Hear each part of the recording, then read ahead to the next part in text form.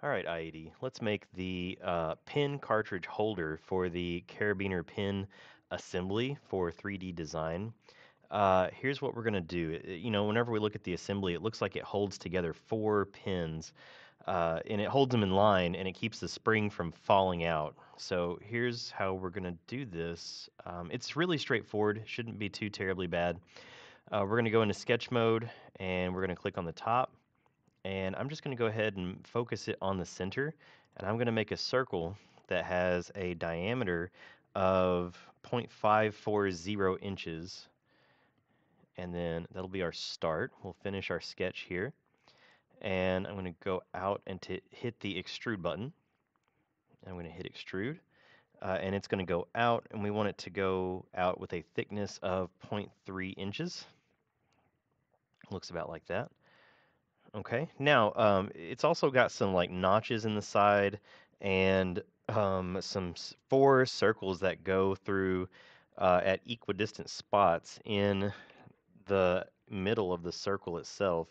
So we're going to need to get an idea for where those actually go into place, and we can actually use some constraints to be able to get that to work out. So let's deal with the notches first. I'm going to go in the top view, and we're going to just create a sketch. We're going to create a sketch on the very top.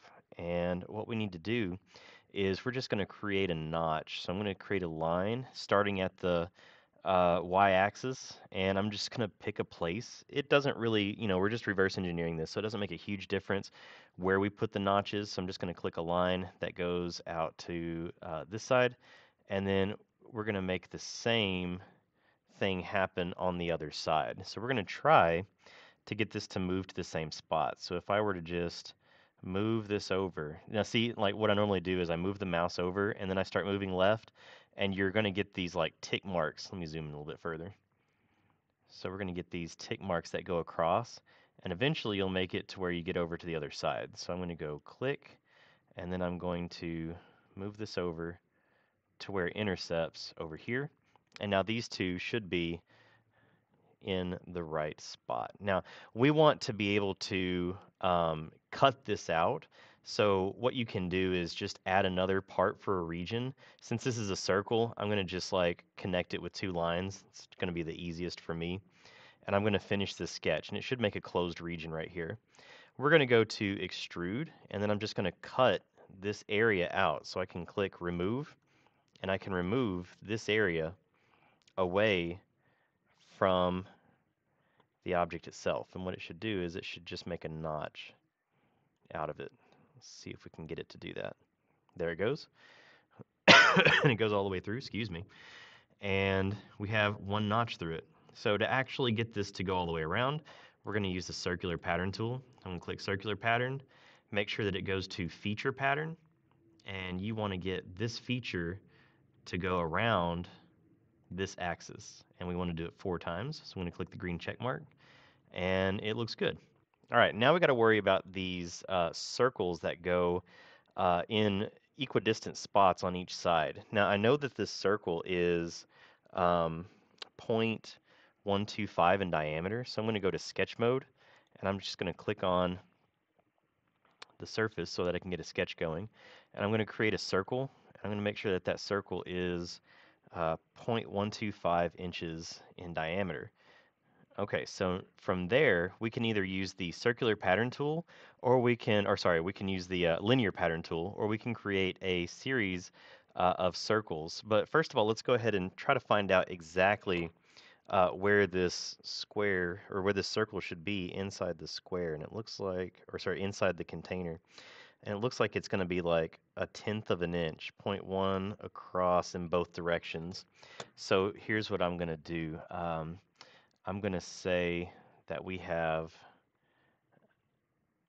make a dimension line. Let's see if we can make a dimension from the axis, and we can. So I'm going to just type that in as 0.1, and then I'm going to type another dimension in from the x-axis. I'm going to make that 0.1 as well. There we go. Looks a little bit better now. So I'm going to use the linear pattern tool, and I'm going to try to get this to go across. Now that's way too far away. The distance between them is going to be much, much smaller. So instead of being 1, we probably need to go, see, to the y-axis is 0.1, so we're probably going to need to go to 0.2. So I'm going to click on this. I'm going to type in 0.2. Yeah, see how much smaller that gets? We don't want it to be 3x. We only want it to be 2x. So it'll give us 2 circles. And we're going to need to have, there's an arrow that's a vertical arrow that goes down. We're going to need to use that one as well too. And as soon as I can find it with my eyes, I'll be able to push down on it. There it is. Look at it. It's way up there. Okay, so it's way up here. So I'm going to click down and I'm going to make this 1x. I'm going to make it 2. And it definitely does not need to be 1 inch. It needs to be 0.2 inches. And there we go. So we now have 4 circles. Click the green check mark. And we should get 4 circles that go along with it. Now we're going to hit extrude and we're going to cut all 4 of those circles out and we should be good to go. So I'm going to click remove and then I'm going to click on each circle individually. 1, 2, 3, 4. And I'm going to, let's see here, does it go all the way down? Let's try it. I'm going to click the green check mark. Yep, there it goes all the way through. Okay, so this is the cartridge holder, and this is in general what it looks like. In reality, it's black, so we can go over to the parts and hit edit appearance, and you can change it over to like a darker color. I probably wouldn't make it like flat out black, but you know, just make it some kind of dark color so that you can actually see it a little bit. And there you go. Hope this was helpful, and I'll talk to you guys later.